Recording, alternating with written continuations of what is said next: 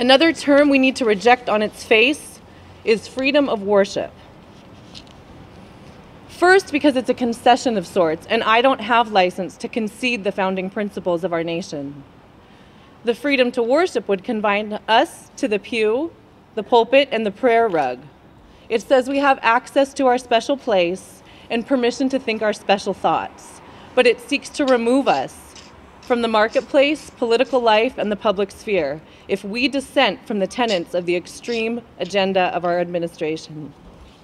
They're not content to just marginalize Christianity and its adherents.